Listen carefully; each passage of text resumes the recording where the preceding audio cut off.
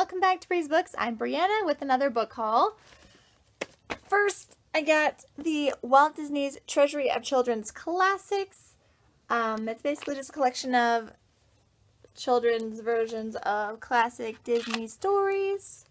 Got some cool pictures in there, and apparently I've heard this is pretty rare, and I got it for $3 at a library sale, so it's pretty exciting. It's in pretty good condition, and I'm lucky to have gotten this. Next, I have The Girl Who Soared Over Fairyland and Cut the Moon in Two by Catherine M. Valente. I believe this is the third book in this series. I want to collect all of them and read them back to back because there's like 5 books already coming out, so that have come out. So I picked up this because it was cheap. This is the only one I have of the series so far, but I'm hoping to collect the rest. Then I finally found a copy of Finnegan of the Rock by Melina Marchetta. I recently read Jellicoe Road by her and fell in love with it.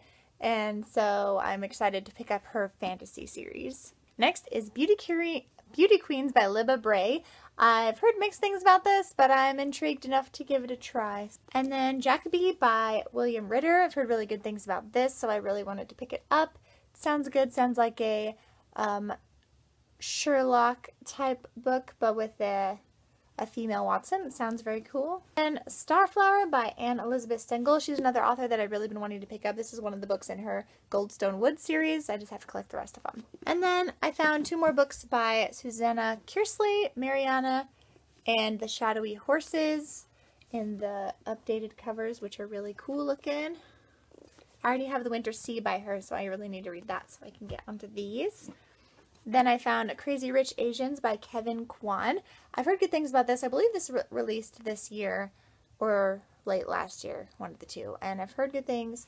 It sounded pretty interesting and more out of my comfort zone, what I usually read. So I thought it'd be cool to try, and it has a really soft cover. Next I have book 2 in the All the Wrong Questions series by Lemony Snicket. This is When Did You See Her Last?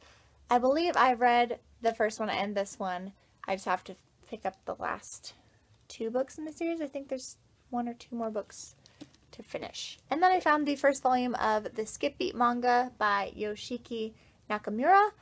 I'm not sure if I'm going to like this one, but I thought it was cheap, so I'll give it a try for just the first volume. So I wanted to mention, I recently got an eBay package in with some wonderful bookmarks. They're pretty cool. They're translucent out of this like plasticky material, so they're really cool. And I don't know if you can tell, but these are all bookmarks from the Kami-sama Kiss anime, which I love, and they're super cute, and they are now part of my bookmark collection. I found the final book in the Princess Diaries series, Princess Forever by Meg Cabot. I thought I had all of them, but I forgot. I didn't realize I didn't have this one, and now it's actually complete. If you don't count the novellas, I have all the full-length novels. Fantastic Mistakes, Neil Gaiman's Make Good Art speech by Neil Gaiman, obviously, the book version of the speech, which I have not yet read, but I am all about being creative and embracing your creative side of your brain and stuff, so I thought I would read this and it would be cool to see what he says. Then I found The Golden Specific by S.E. Grove. This is the sequel to The Glass Sentence, which I still need to pick up, but it sounds really interesting. And Thanks for the Trouble by Tommy Walsh. Sounds pretty good.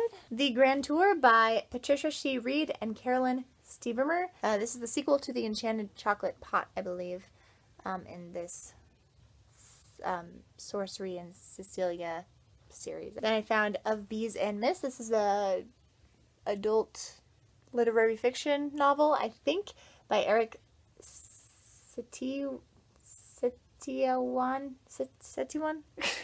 I'm so sorry, that's awful. Sounds like a pretty interesting family drama, and the cover was beautiful, so I got it. And I found Mr.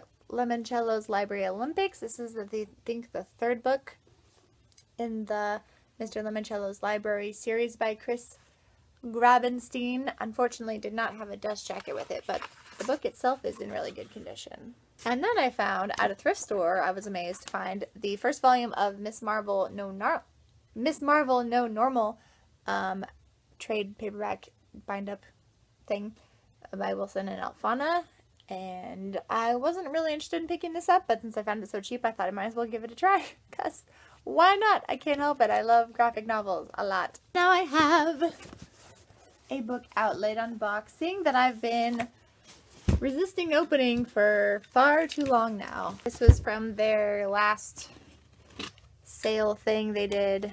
So let's see what I got. I remember a couple of things. I don't remember all of them. Oh my gosh, guys. I got a coupon. Do you know how long it's been since I've gotten a coupon? I didn't know they still did these. That's so exciting. Unfortunately, it's $5 off $35, which I hardly ever spend $35, but just in case, I have it. 7 books, 3 of them were a scratch and dent. So I got The Grace Mysteries by Grace Cavendish. This includes the two, this is a bind up of the 2 books, Assassin and Betrayal, and it was like only $1, so I figured should do that. Just sounds like a historic mystery kind of thing.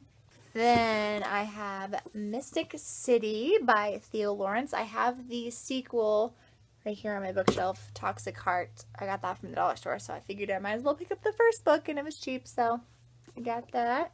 Then I have Timekeeper by Alexandra Monier. This is the sequel to Timeless by her. I've read both of these and I remember enjoying them. And then I'm really excited about this one. This is The Artisan Soul by Erwin Raphael McManus. I've read this already and it was really good. I really enjoyed it. It's smaller than I remember, but it was such a powerful nonfiction about using the gifts that God's given you and creating a work of art with your life kind of a thing. And it's really, really good. I highly recommend this. Ooh, I forgot about this. And then I got The Girl at Midnight by Melissa Gray. I've heard good things about this, and the cover is purple, so yes. And even the inside is purple. And it just sounds like it's going to be a really good story. Then I got Hidden by Donna Jo Napoli. This is the sequel to Hush. I'm really excited to read this series by her. I've liked some of her other stuff. And the last one is pretty chunky. It is Time of the Dragons by James A. Owen. This is a bind-up of his 3rd and 4th books in his dragon series, The Indigo King and the Shadow Dragons. I have the first bind-up right here.